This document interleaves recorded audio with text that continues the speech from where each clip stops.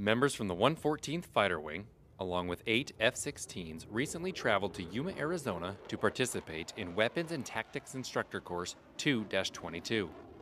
Inherently, when you're working with the Marines, there's a general communication challenge. The Marines speak Marine aviation and Air Force speaks Air Force aviation. It doesn't matter that we're flying the same airplanes or similar airplanes and we're all on the same side, we just talk a different language.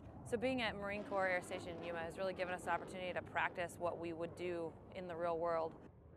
The first time we want to be talking to these guys, I don't want that to be when they're coming off a boat and we're taking off out of an airfield and we've never worked together before. So this is a really good opportunity to integrate with them. WTI is a training event hosted by Marine Aviation Weapons and Tactics Squadron 1, which provides standardized advanced tactical training and certification of unit instructor qualification to support Marine aviation training and readiness.